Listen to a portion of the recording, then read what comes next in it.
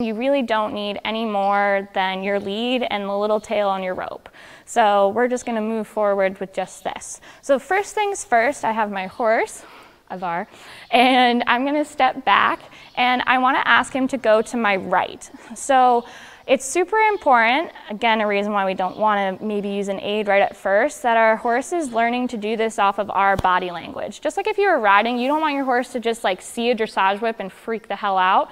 The movement's going to come from your energy and not whatever aid, not the spinning of the rope. Notice how I can spin this and he doesn't go anywhere because he knows that that's not going to be the tool that tells him to go forward. Good boy. It might though at first, right? If they're not used to it, that's a different thing. But you want it to just be you at first.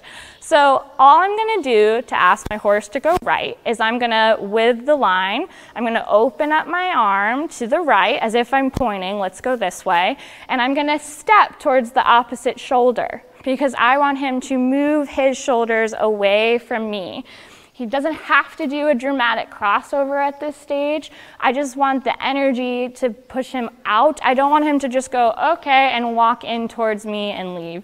Hi, good boy. So let's go ahead and we'll show you that. So I'm gonna tell him that I want him to wait there so I can get my space again. And we're gonna get his attention. Woohoo, good boy. I'm gonna open up, step in. There goes good old Ivar, good boy. So now he's walking on a circle. This is where at the beginning, just like if you were starting riding, you might not be super picky because you might not even know what you're looking for. You're just kind of like, okay, here he is, he's walking around in a circle. But what I want you to start to look for is he bending? Just like as if we were riding. Is there some arc in his rib cage? Where are his feet landing? Where is his neck bent? Where's his nose tipped? All the above.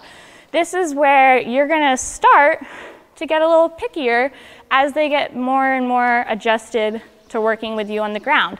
The goal being that if this was a young horse, maybe when you get on for your first ride, they already know how to hold a bend on a little 15, 12 meter circle. So this is where if he was starting to really fall in, dramatic, I could kind of toss the rope towards his shoulder.